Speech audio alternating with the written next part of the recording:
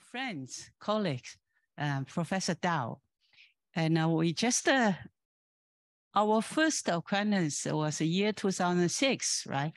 When we first have a nanotechnology center for smart textile and functional and intelligent textile. Yeah, that time, Professor DAOUD was one of the key research on smart self-cleaning, right, technology. I remember, and here we also have other colleagues, and that now I needed to give a proper introduction apart from the history.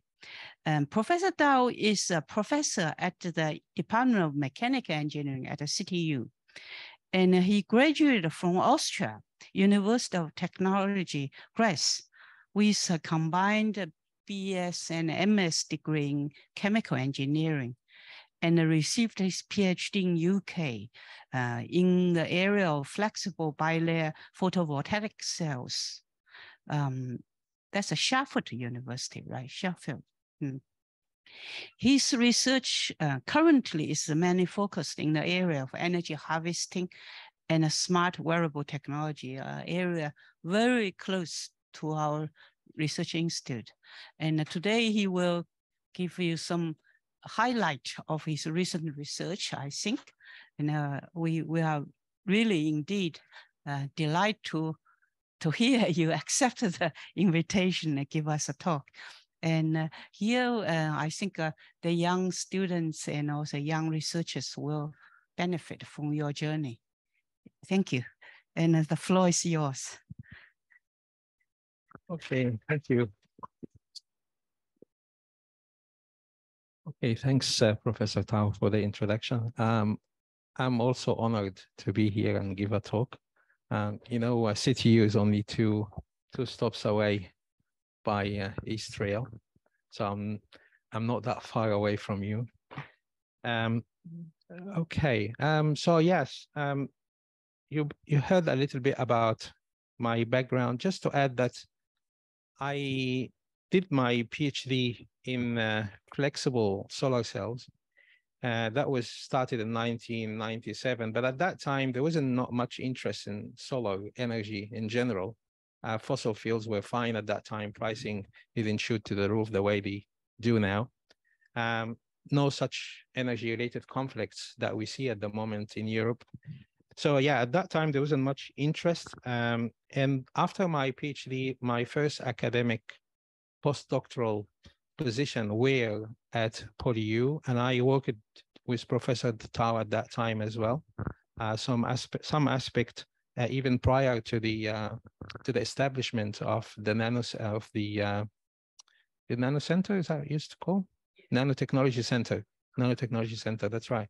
Yeah, so even prior to that, we also had work on conductive textiles with Professor Bin at that time as well, Shin Bin, right? And also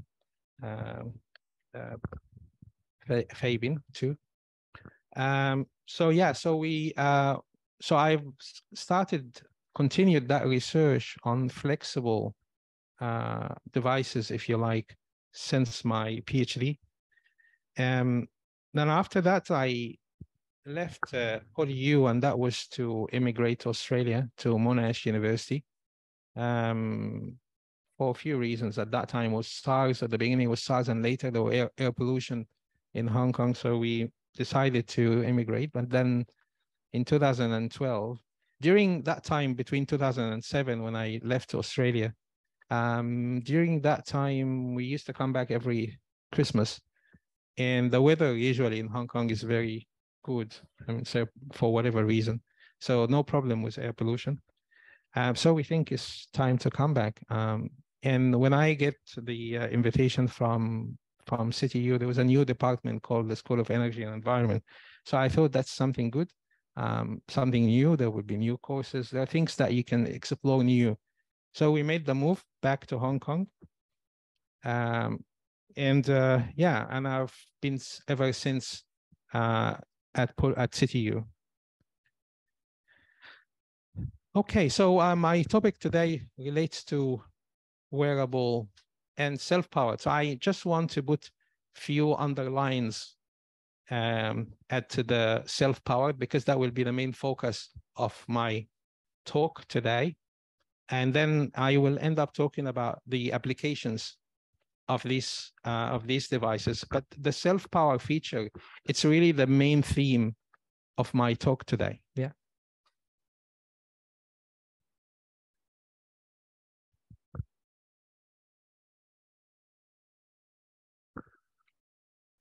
Okay, so the just a brief outline. I'll start with background, why we're focusing on self-power, what is the rationale behind that. And then I'll talk about the key transduction concepts that are used in this self-power feature of these devices. We'll talk about specific examples in terms of, first we start with the energy harvesting component, yeah, as a feature of these devices, and then we move on to talk about their applications as self-powered sensors, yeah, mainly focusing on applications such as e-skin, as well as a number of sensors of environment, sensor of pressure, motion, etc. So we'll come to that at the end of the topic. And then we'll have some conclusion as well as some prospects into the future of this research. Now, the first reason behind what we do, there are two reasons. The first, in terms of the big picture concept, the energy crisis. Yeah, and this is a fact and will continue to grow as a problem. So therefore, we need to find solution. But let's define the issue with energy. There's no doubt that today there's an urgent need to grow energy supply from renewable resources, right? Because with the rising energy demand, using energy, relying on energy from depleting and also polluting fossil fuels alone wouldn't be sufficient. So just relying in the future on fossil fuels alone, that wouldn't be sufficient to meet the rising energy demand. Now the second thing is that renewable energy resources also pose far less impact on climate change, air pollutions, and all of these environmental effects. So therefore, there is a need to find some solutions. There will no be, certainly there won't be one big fix solution to the energy crisis, that's for sure. But it will take an array of solutions to help with that. Now, you know that Hong Kong, they established the carbon emission reduction target. So by 2030, the plan is to reach 65 to 70% reduction in carbon emission. That's by 2030. And by 2050, Hong Kong should reach carbon neutrality. Means zero carbon emission. So if we really were to achieve these more or less aggressive target reduction, by all means, you can call them ambitious, but they are there for a reason. So if we were to achieve such ambitious carbon reduction targets, then we certainly need to increase the proportion of renewable energy in the fuel mix for electricity generation in Hong Kong. We need to start increasing the proportion of renewable energy in the fuel mix of for Hong Kong electricity generation. Okay, so we talked about the first issue is the carbon emission and the associated environmental effects. The second problem, again, toward the driving force while we're doing this research, the second is probably a problem that we all experience firsthand, is that when your mobile phone runs out of power and you need it most at that point. So therefore, well, on one hand, we certainly need to we rely more on renewable energy sources. But when it comes to small electronics, the first thing we should do is to try to improve the efficiency of the devices, make them lower energy consumption. But the second point here, we want to also ensure that they can operate continuously. That means they should have self-power function. Yeah. So two aspects here. So therefore, as I said, one of the proposed solutions to these problems is to try to harvest energy from the ambience. Yeah. So let's talk about the energy of the ambience. But before we do that, let's talk about the renewable energies and what's available. Now, if you look at solar, biomass, hydropower, geothermal, ocean energy, wind energy, etc. Now, to be able to convert these types of renewable energy, you need a large apparatus, a large device. For instance, if you want to convert solar energy meaningfully, then you need solar panels. Those panels, you see them on the roof of some buildings in Hong Kong. So you certainly need a large device to do that. Now, the same thing goes for biomass, geothermal, hydropower. They all require power plants, whether it is biomass. This type of power plants, we call them thermomechanical devices that convert the fuel energy to thermal energy and then to mechanical energy to rotate a shaft inside a magnet so that you can generate electricity. So this is known as thermomechanical devices, but again, they are also large in size. Now, I said that what we propose as a solution to address those two problems, large problems that I talked about before, one of the proposed solutions is to harvest the energy of the environment, right? We call it ambient energy. Now, one of the most available ambient energy is mechanical energy, yeah, motion. These are usually lost, wasted. But if we can harvest it, we can make some contribution to the problems I've just talked about. But let's talk about the features of this type of energy. Certainly, it is weak. It is small in magnitude. Yeah.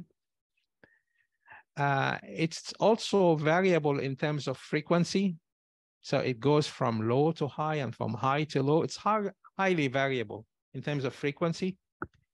It's also affected, the harvesting of such a small mechanical energy of the ambience.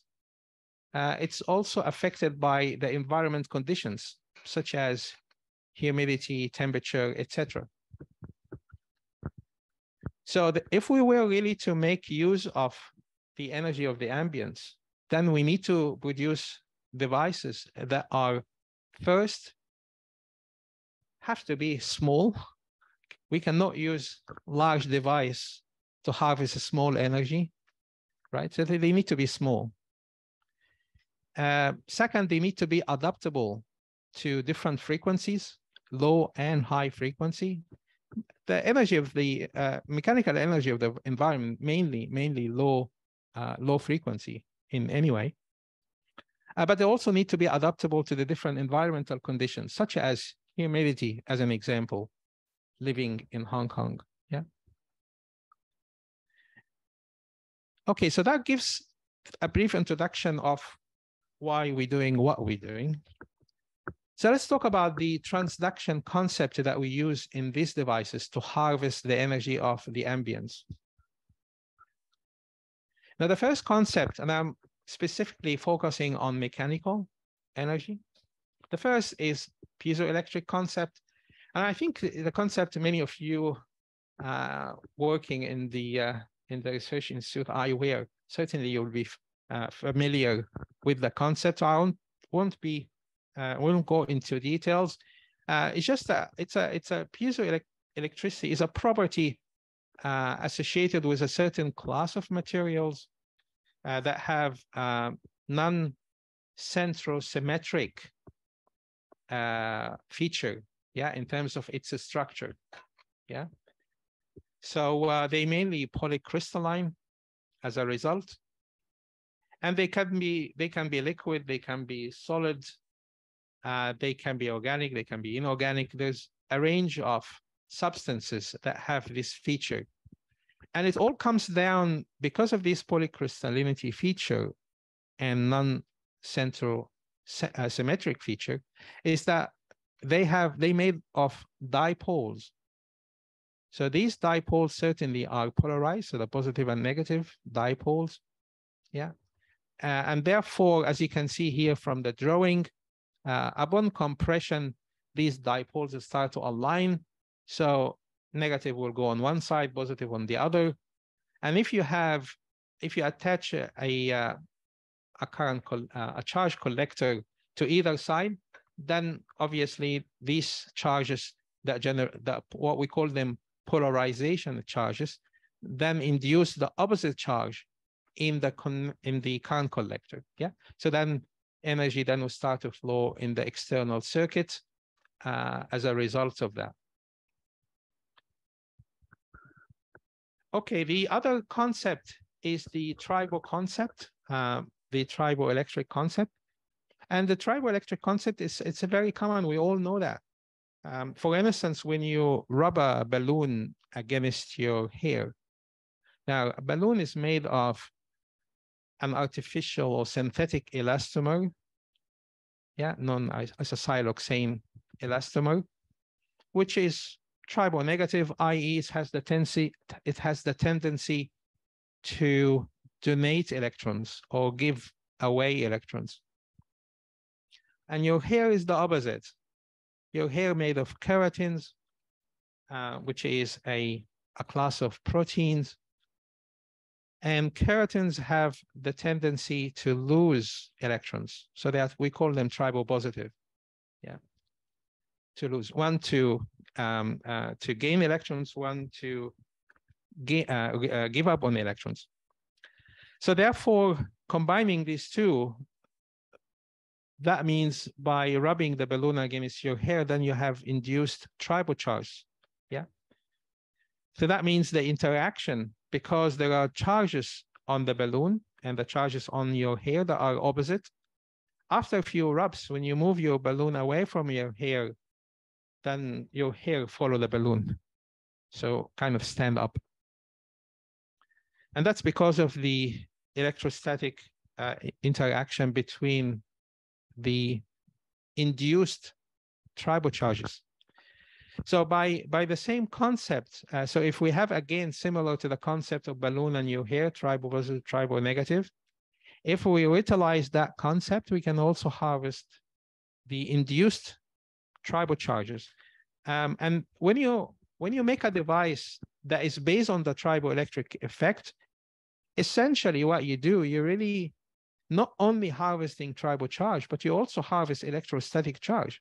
Believe it or not, every surface that we have, every surface around you, yeah, from the seats to the pinched tables to your clothes, every surface, it's either tribopositive or tribonegative. And in addition to that, there are charges on that surface, what we call them electrostatic charges.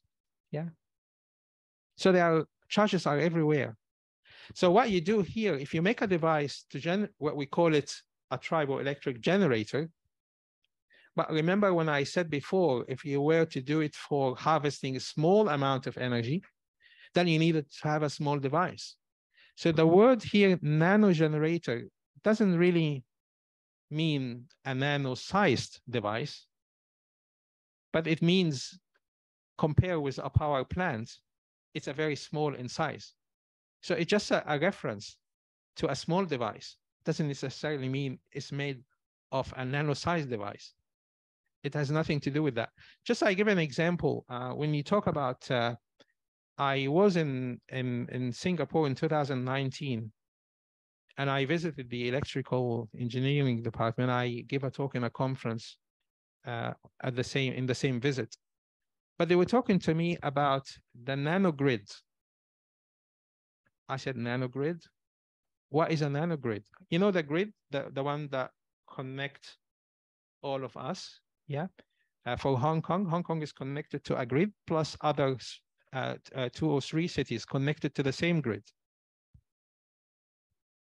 So if something happens to that grid, obviously we'll have a blackout, everybody. But the idea of the grid is the central unit that basically supply electricity to everyone connected to that grid. So, but they talk to me about nanogrid. I said, nanogrid? What is a nanogrid? It turns out to be, if you have, and obviously there must be a microgrid too. If you have a nanogrid, then there is a microgrid, and there is I haven't heard about milligrid, but there is microgrid and there is nanogrid. I haven't heard about milligrid yet. So the idea of microgrid is to serve, it's not entire city, but to serve a district of a city. This is known as a microgrid. I said, so what about nanogrid? It serves as a building, just a single building. Then it's known as nanogrid. So the word nano here doesn't mean anything in terms of dimensions.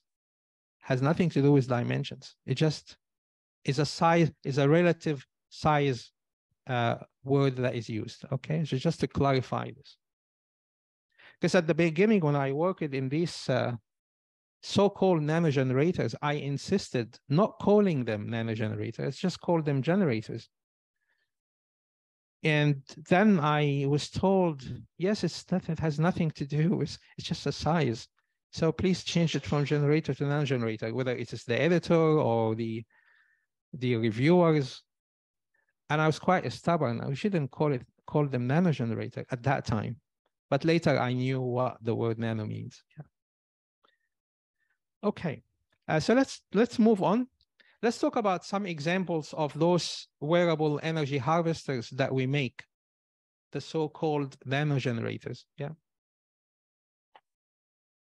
Now, the first thing we did, that is back in 2015, when we started this research. Sorry, we started in 2014, but in particular in 2015, one of the things that we started with was the piezoelectric effect.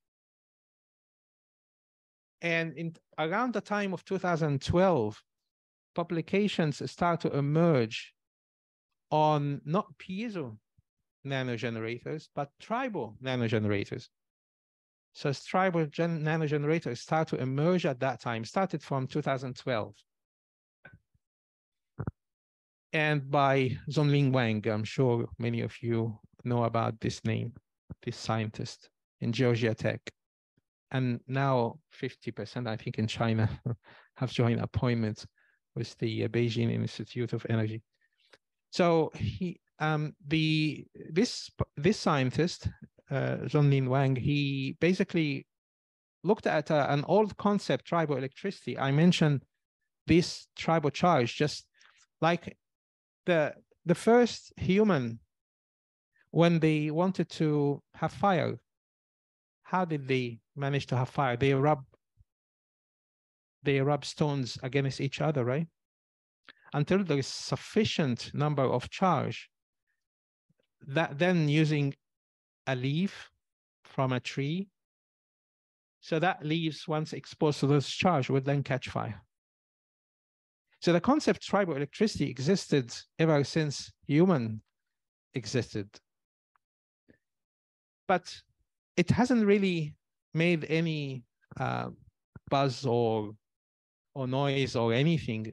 For single reason is that when fossil fuels are abundant and burning them is not an issue, then why we should care about such a small amount of a charge that exists on surfaces, or we can induce them.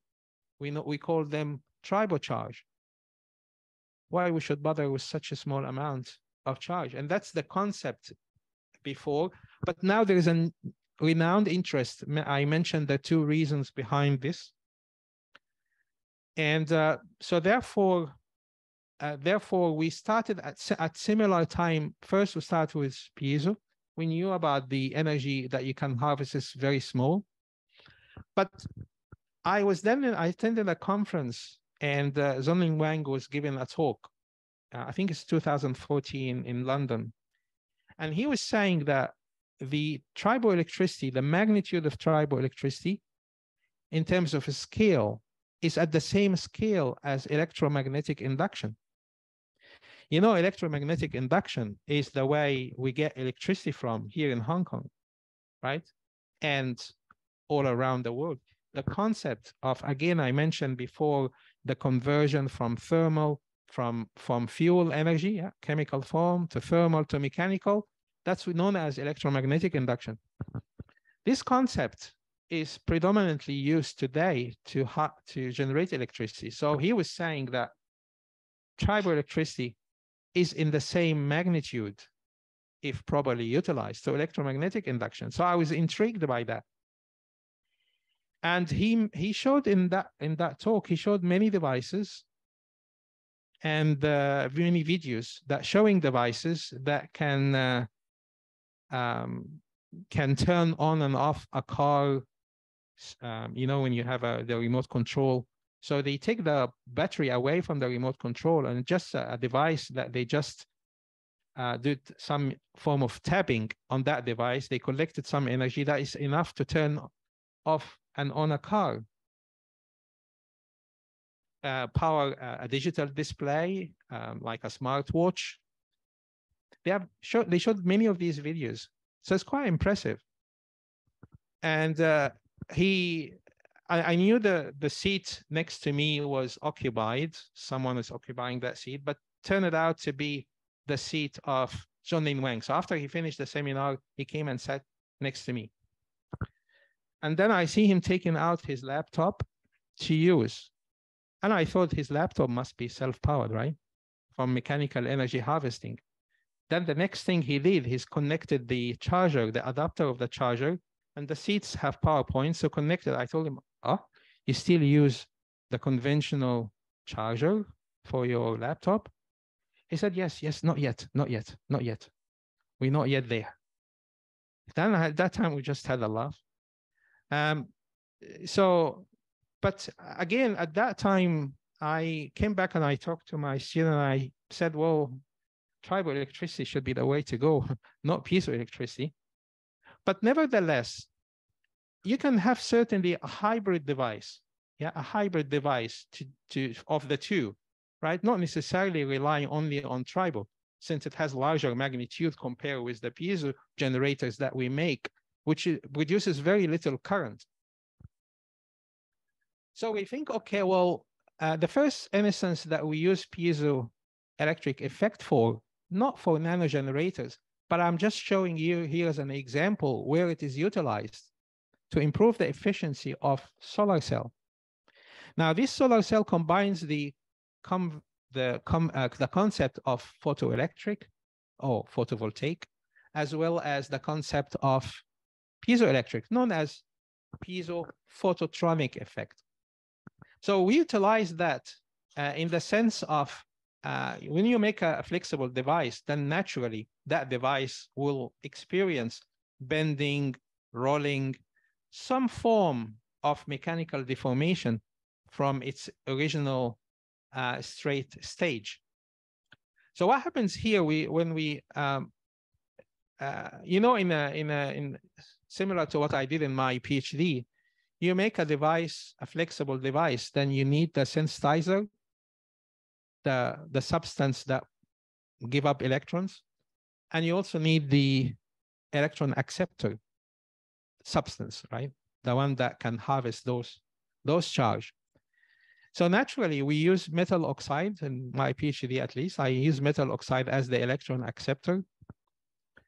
So here we use the kind of electron acceptor that's commonly used in organic solar cells, which is zinc oxide. Now, if you use zinc oxide in conjunction with an organic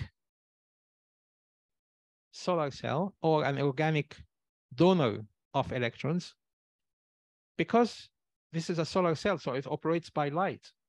Now, zinc oxide is also known as a photocatalyst that generate oxidants. So therefore, oxidants hurt the organic sensitizer. So this is very well known. And over time, that reduces the lifetime of the organic sensitizer. That means reduces the lifetime of the solar cell. So that was known as an issue. So what we did here, we were really after just changing at the interface between the sensitizer and the electron acceptor. We changed from zinc oxide to zinc sulfide. Doesn't have photocatalysis or photocatalytic properties. So that means we can protect the perovskite from photooxidation by zinc oxide. Yeah, I'll come to the photocatalysis later on. That because it's related to the self-cleaning work we've done at PolyU before. So the interface now is zinc sulfide. So we protected the organic sensitizer. But the zinc sulfide did something else. It also modulates the energy bands or the energy levels, what we call it, the band structure at the interface. It modulates it in a way that makes charge extraction from perovskites more efficient. So here are two reasons to improve the performance. Now, the last reason, which basically, these are mainly to improve the extraction as well as stability. But the main reason for the increase of PCE is when you bend the device, then you're not only harvesting the photo charge, you also harvest tribo charge, yeah, from the bending. Sorry, in this case, it's a polarization charge, it's piezo charge. Sorry, there is no contact and separation other than bending. So here it's only piezo charge, what we call them polarization charge. So here, with the help of this polarization charge that happens with bending, and you can see here, if we go from 0 strain, yeah, no curving, yeah, of the device, then all the way to 2% strain. That means we change the curvature, the diameter, or the radius of the curvature. So as you do that, you increases, of course, the strain. So you go just from 0 to 2%. And you can see here, there is change in the PCE, or the change of power conversion efficiency. This is known the IV curve, very characteristic for solar cell performance evaluation. And you can see here at particularly 1.5 strain, then you get an increase from 0 in terms of current. So we went from around 22 milliamp per cm square, 22 milliamp in terms of current density, from 22 to 24. So that increases the conversion efficiency, yeah, and therefore we managed to get conversion efficiency around 15% from 13%. So that's significant increase in percentage just by bending the device. I talked about the concept of piezo charge, tribo charge, etc. And you can make devices, energy harvesters, based on this concept. And I also talked about the amount of tribo charge are far more than piezo charge or polarization charge. That's very well known. But what wasn't known at that point, if you have a device that made of substances that have both piezo and tribo properties, yeah, what is the contribution of each effect in a hybrid device in terms of the ratio of the piezoelectric volt that you get as well as the triboelectric volt? What's the ratio of these two? We know that we should have far greater voltage coming from the tribo effect compared with the piezo effect. We knew that, right? But what is the exact ratio? What is the contribution of each? That wasn't known when we started this research. So we said, okay, well, let's try to make a device. For tribo, as I mentioned before, I didn't show you the video that we have two substances, one tribo negative, one tribo positive, and you keep contact and maintaining contact and separation. Then you get induced charge, and this charge starts to flow in the external circuit as soon as the substances separate. So the concept of contact and separation is important. Therefore, you need to have a physical gap in the device, a distance between the two substances, right? So that you can do contact and separation. So the concept of having a physical gap, what we call it a physical spacer, is important for triboelectricity.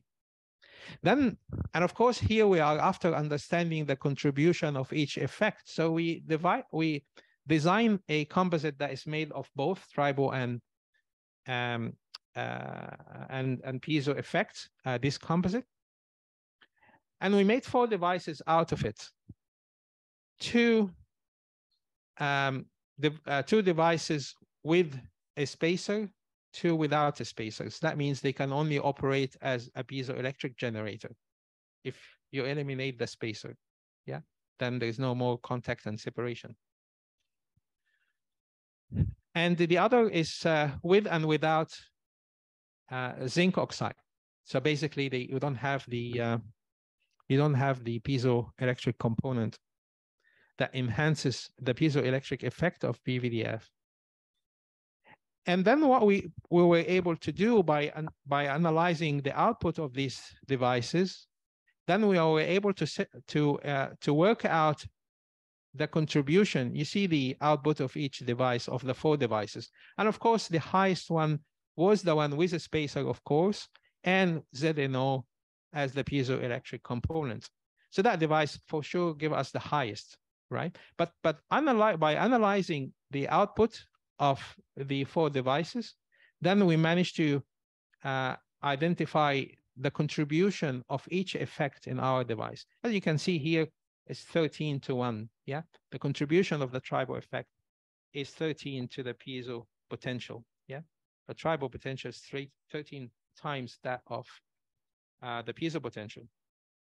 So we can now quantify the contribution of each.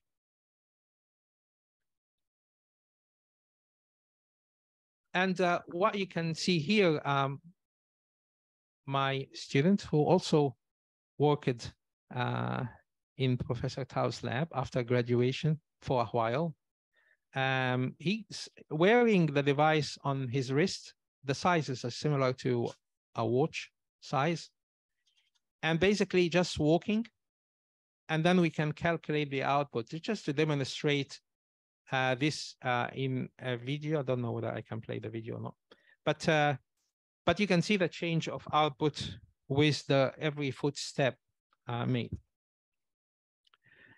So what I'm talking about here, I've been talking about energy harvesting, yeah, energy harvesting. Now, if you recall, the signal that we get from a mechanical input. It is already in response to an input. That means, just before I get into the concept of sensors, now moving from energy harvesting to self-powered sensors, just before going in that particular work was then capture the attention of an editor in South China Morning Post and asked me to provide more information. So we had some discussion and was then featured on the in an article in 2017.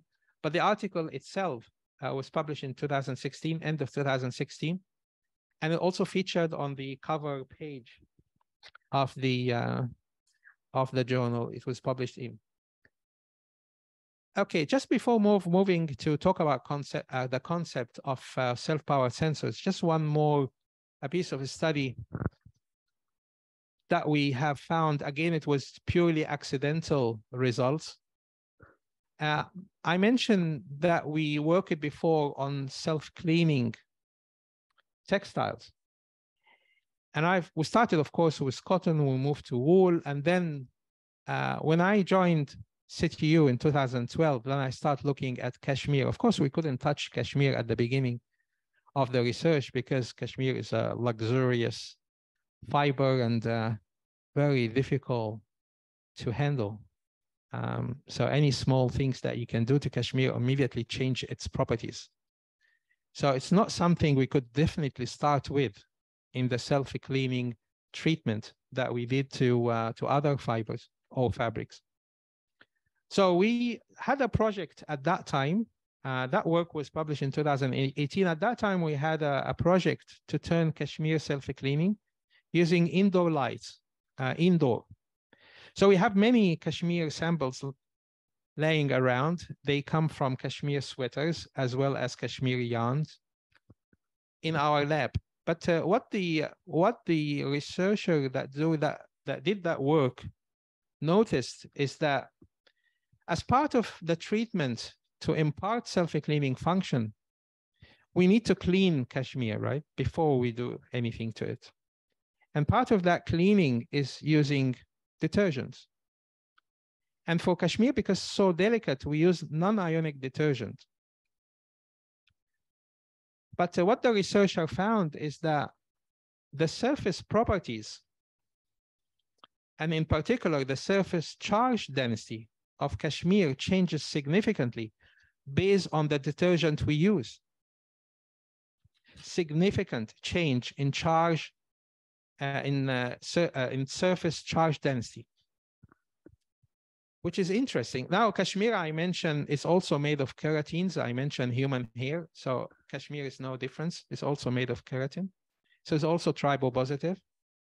But the level of surface charge density is far greater depending on what kind of solvent you use or what kind of detergent or cleaning agent that you use. Then with this, when we notice this, then there is also impact on the surface dielectric properties too, because surface dielectric properties also related to surface charge density. Then we set out the work, okay, well, let's understand what's going on and work out the reason why there is impact on surface charge density based on these different reagents that we use. So we had basically 4 groups, 2 groups polar, a polar group, and 2 are non-polar. The other group ionic and non-ionic. So different classes of detergents, if you like, to do the cleaning of cashmere and look at the impact so that we can understand what's the role of this surfactant on the surface charge density. And we made different devices. So we managed to link the nature of the substance that used to treat to surface charge density as well as dielectric property of cashmere. But essentially the device itself is a very, very simple. So you can look at it here. It's just a sandwich device. This is essentially the Kashmir that we use for the self-cleaning project. No change, it's exactly the same. We just coupled it with Teflon, a Teflon layer, and it's sandwiched between top and bottom electrodes or current collectors. So that's the device is very, very simple. And the conversion, the power density that we could get from that device is 40 milliwatt per meter square. That's not very high power density by any means, but nevertheless, it's good enough to power LEDs, etc. So you can see also the charge density is also low, 16 microcoulomb per meter square. That's relatively low charge density as well. The device was stable. One of the things we worried about is once you do the treatment, is that the treatment effect on surface charge density is it a time-dependent effect, meaning that over time you lose that enhanced surface charge density. It turns out to be it is stable, so you see that the same device after 25 days can still produce the same tribo voltage or open circuit voltage. Okay, so that's one link from the self-cleaning work to the energy harvesting work. Now, this work featured on the cover page of the journal, but most important thing is that these energy harvesters, yeah, they can produce a small current or small electric current, but that small don't just dismiss it, because it's good enough to power small low power consumption devices. And that's how Zhongnin Wang has been producing all these videos, right? Even a car remote control can also be done.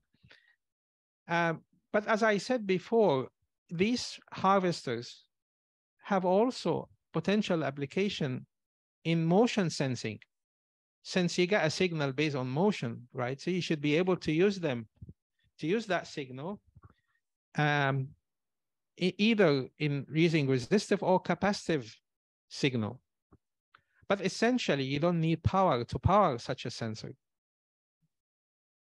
So that means we can turn them into self-powered sensors. So let's talk about, I'll talk only about two examples, two pieces of work that we did, and I'll try to speed up. The first is that now, if you were to make a wearable self-powered sensor, it's essentially the sensor is essentially the energy harvester. It's just it's not used to harvest energy, but rather sense pressure or motion or arm bending or finger bending, etc. So in this case, you know very well that if the material doesn't have sufficient mechanical properties, then hysteresis will start build up. So when you bend it, deformation take place, so it doesn't go back to its original shape. That means there will always a change of displacement of the material. So we wanted to make something that is flexible but low mechanical hysteresis. So one of the issues about the devices as well that we made, I show you that the Kashmir-based tribo generators, we had copper, we had aluminum top and bottom electrodes. So we had metal electrodes. That's what I want to get at. But one of the issues here on something wearable, you need to think of getting away with the metal electrode. At the end of the day, the level of conductivity is good enough given the level of charge that you're harvesting. So something like a polyionic hydrogel, for instance, that will give you the flexibility you need, being a semi-solid. And you can use it as current collector. Now, of course, with the one the particular polyionic hydrogel we use, we also use it as a tribo material too in the device. So, but then we reduce our reliance on metal electrode just to simplify, to make it more compatible with closing. So you use this. One of the problems with hydrogel, of course, polyionic hydrogel is known to be a good ionic conductor, but one of the problems with them is that, of course, they lose water through evaporation, and or through water leakage from the hydrogel, and both of them will lead to reduction in its ionic conductivity. So the other thing that we wanted to do, we wanted to make it transparent, yeah, so that you can use it for e-skin if you like. So you can put it in your skin, but you cannot tell it is there, just from a aesthetic point of view.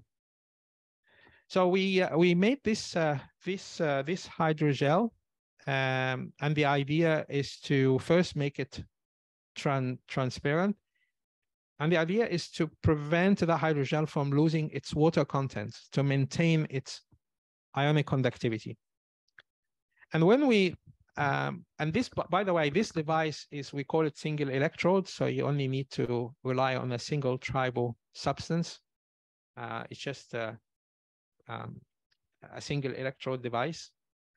So we sandwich the hydrogel and just encapsulated in PDMS, and we put a wire to connect that material, and you can see the overall device is transparent. And we did characterization. So certainly the power output that we get from this device. So here what you see is the open circuit voltage, the short circuit current, as well as the surface charge. And then take the device size into account, then we can calculate the charge density as well as the power density. So the power density of this device is 2.8 watt per meter square. So that's significant improvement compared with the Kashmir-based device, yeah, that only had 0.5 milliwatt per meter square. Maybe I forgot to mention the power density of that device. It was 0.5 milliwatt per meter square. So that's significant improvement in output in this device. What we did also, and of course we proved that you don't need a metal electrode. The tribo positive layer of PVA PAI, which is our hydrogel in water, is an effective current collector. So you don't need a metal electrode. We also tried to make a larger device. This device is 3 by 3 cm. So this device here is 10 by 10, and we also made it on glass. So you can see the transparencies here on the device, on the slightly larger device. So in terms of scaling, it also can be scaled. Now I will finish with this study, and then we will go through the conclusion and prospect. Now, as an extension of flexible devices, and especially when it comes to hysteresis, then flexible substance is not good enough. Yeah, over time, hysteresis will start to build up, and even with the hydrogel that we just talked about. So the idea here is to make something that is stretchable, basically, and at the same time, ionic conductor. So the concept of replacing metal is still there. It's just that we're not using hydrogel here, we're using an ionic elastomer. And the ionic elastomers by nature, they are insulators. So only with the concept of introducing ionic liquids, basically it's an elastomer that encapsulates, yeah, that encapsulates ionic liquids in them.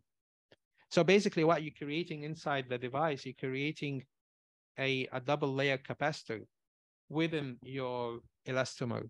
That gives it its ionic conductivity.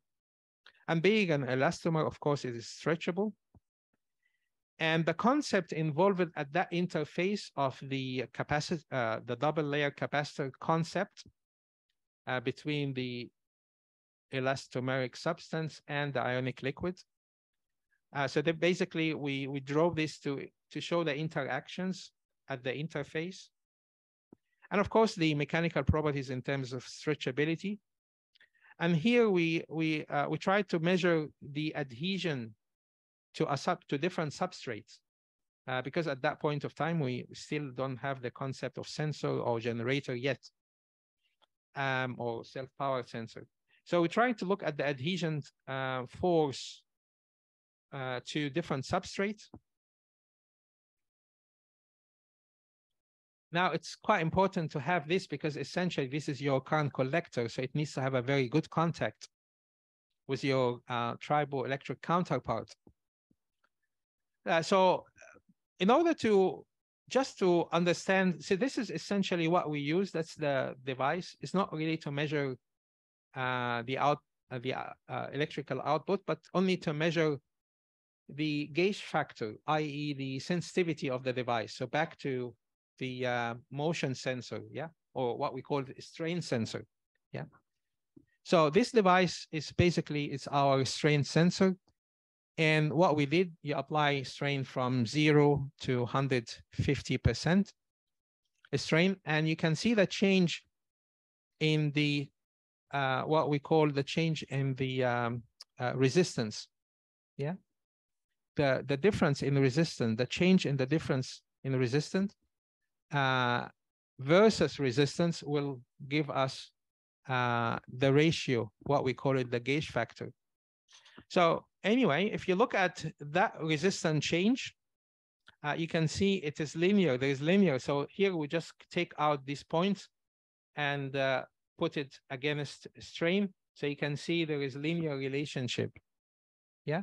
So as you stretch, the resistance increases. Yeah. Yeah. You stretch more, resistance increase more, etc. Yeah. So we made it into and we wanted to measure the stability, how long it can go, because remember, it's about reducing hysteresis. So stability over a number of cycles is important. And here we look at, not in terms of resistive behavior, here we look at the device in terms of capacitive behavior, but also we need to look at the gauge factor, etc., as well as the stability over a number of cycles at the start as well as the end. We did for resistive, as a resistive strain sensor, we did that for 2,500 seconds. For the capacitive, we did it for, I think, a similar number of seconds. But what we did here, which shows a certain number of cycles at the start and at the end, so that we can compare the change in the output, yeah, whether it's capacitive or resistive output. Now, as a sensor, when it comes to resistive sensing, you can see here the change in gauge factor versus temperature as a not as a strain sensor here, as a temperature sensor. You can see here it's not a linear relationship.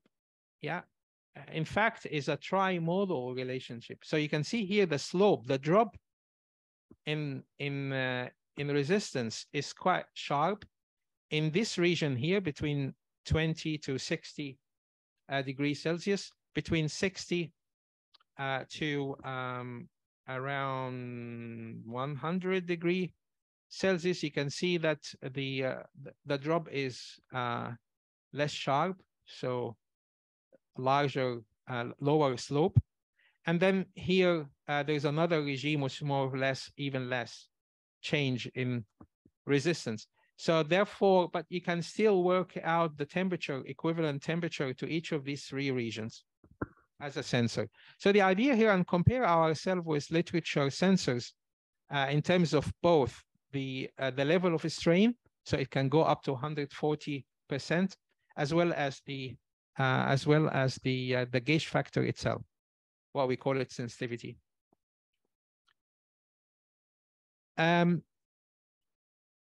In this work, we wanted to make a device, obviously energy harvester, but this is not so much of interest. On the sake of time, I'll just skip, go to the last slide. We just wanted to turn that into an array of sensors. Yeah. For instance, something that recognize the human, if you poke someone, whether how good the signal is. So we made a device that's based on 4x4 sensors. There's 16 sensors, and basically they are sandwiched again in EcoFlex, top and bottom. And then we basically deliberately use the finger to poke this particular sensor in the device, which is device 2 from left to right and 2 from top to bottom. So this device 2 device is the one that gives us this sharp signal. Mind you, the nearby devices also show us signal too, because they're also affected by the touch. And remember, based on the resolution in terms of how many sensor as an array per cm square, then you can then obviously the sensitivity will increase, and also the impact on neighboring devices will also be impacted. But you can see clearly here the impact on this 2x2 is quite recognizable from the touch. Yeah. Here is the touch on hand, so that you can see the device here, by the way, it's on someone's hand. So we can demonstrate in a number of sensors. In fact, one characterization we didn't do, not just the temperature, but we also looked at the impact of temperature on the signal that we get. So it can work as motion, pressure, strain, temperature, as well as humidity sensor.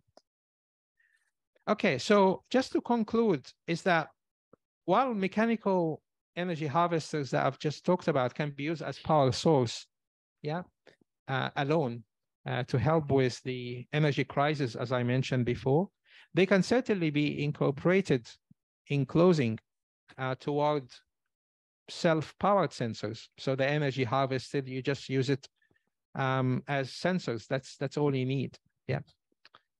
And this sensor can be used for multiple applications.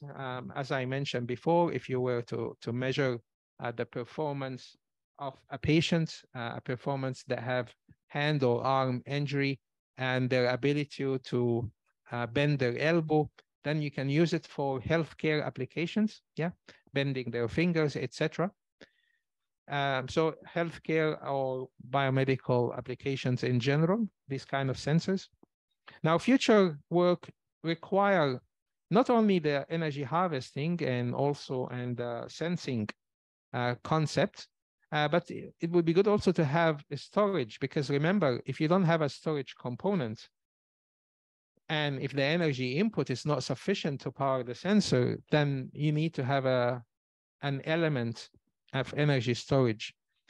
Ideally, you should add this to what we did before, especially in the work of self-cleaning. So you can combine the sensing with the self-cleaning function, again, toward the concept of sustainability, because again, the self-cleaning is something that doesn't require to put it in washing machine. So therefore you can save plenty of electricity as well as water consumption in that concept. So combining these effects together, so I'm just trying to link what we're doing now, what I'm presenting today, to our earlier work on self-cleaning, as well as some recent work also on the self-thermally regulating. So something that can make you feel cool in summer, make you feel warm in winter. That is something we have done for a separate, so for a certain industry. But that's basically all about it. Combining all these effects, I think toward the future, I think we will have less reliance on fossil fuel. Okay, that's all. Thank you very much. Thank you.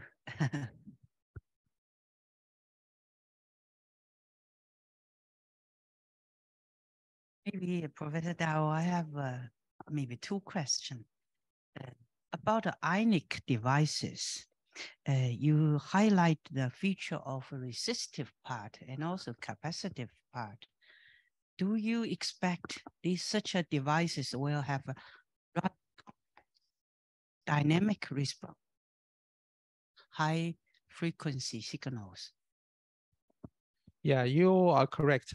Because for instance, let's talk about finger bending, and depending on the frequency of how many times you can do finger bending, that affects it becomes more complex. But if we stay within low frequency region, then the performance is stable. For instance, let's talk about a stroke patient, for instance, and we try to measure their ability to bend their finger. It will certainly be very slow, and to do it repeatedly, it will be very, very slow, compared with a healthy subject. So yeah, so I think the impact of frequency in the higher range of frequency, that what we didn't look at. We mainly look at the lower frequency range, such as waves for marine energy harvesting. They're all in the low frequency range in terms of mechanical input. Yeah, I can see the ionic devices have this major problem in terms of modeling. Instead of using resistance or capacitance, they should use a complex impedance to do the modeling. Okay. That will describe the device better. Yeah, I agree. About what area. It's a new field. Many things need to be developed, I think. That's the first thing. But the ionic gel system,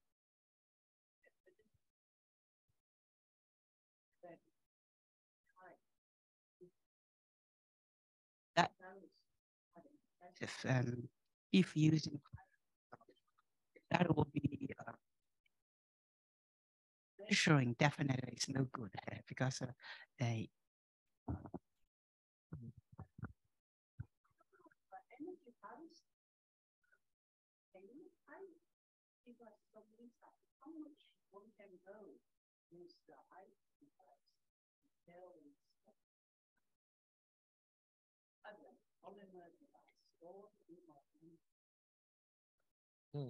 because you did some value because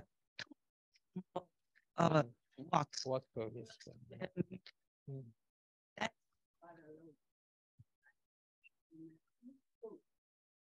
What is your expected level? There was a paper that reported very high power density. That used cellulose. It was an ionic conductor. It was a solid state device, not semi-solid. And that was 300 watts per meter square. But that is the highest I have seen.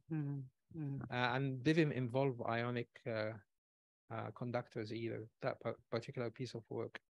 But so I'm not sure how far we can go, but I believe what we can push this to is in the range of 10 to 20 watts, based on ionic conductors, not using metals, inorganic or other substances. I think we can push it to maybe 20 watts at most. In your energy density,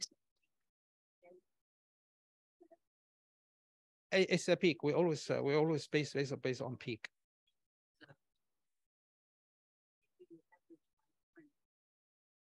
Yeah, we always fix the frequency. We always fix the input, the force, and then compare the devices to one another. based on peak. Yeah. Oh, thank you. You're welcome. Any other questions from? Yes. Thank you for your presentation. I have a small question. It's about the effect of the layer thickness on the output performance, and how do you optimize your layer thickness for this works? That's a good point. One of the things that I always thought it will have an impact on the dielectric properties, especially for the tribo work, was the thickness. Yeah. I thought that they will have big impact, but it turned out to be, I think we reported the thickness. I'm just trying to think. I think in some of the slides, we have the thickness measured, like here, I think the thickness was reported. I mean, shown in the slide. But in general observation, just as a general observation, we didn't see big impact on thickness on the dielectric properties of the substance.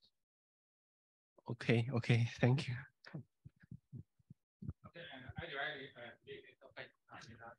You don't need microphone. Material complex. I'm wondering what type of polymers that material? I believe it's a kind of PDMS. I believe it's siloxane. It's just that a commercial type of siloxane where you have to buy two components. One is the monomer and the other is the cross-linker. And you mix the two A and B together, you form the film. But in terms of, I believe it's a siloxane polymer. And hydrogel part, because I also do some work on hydrogel. And for the hydrogel, previously I noticed a professional group published a paper, the advanced material to collect energy by creating the gradient stability and the hydrogel membrane. So, do you think the sensor will combine the energy having the function together in the hydrogel device? Yeah, the concept of using hydrogel is to make it a flexible, or we didn't make them stretchable yet, but at least for making them flexible, so that we don't rely on solid state. And that goes not only for the active material, but also for the current collector too. That was the main concept for using hydrogel. But when it comes to stretchability, we had to go to an elastomer, a conventional elastomer. It just had been modified with ionic liquid to make it ionic conductive. Introduce the several system. This system, do you think it is possible to scale up to even to develop some products? Yeah, I think if low power density is not an issue, like this work, obviously it can be scaled because it's made on purely based on fabric, already made fabric. In terms of this particular work, where we got close to 3 watts per square meter, this particular work is essentially, we tried to scale it. So instead of a 3x3 cm device, we made 10x10, and we can also make it on different substrates, like in particular here in glass. And we measure the output. Obviously, the output scales with the size of the device. So this particular hydrogel, but of course, if you only rely on it as a current collector, that will serve the purpose.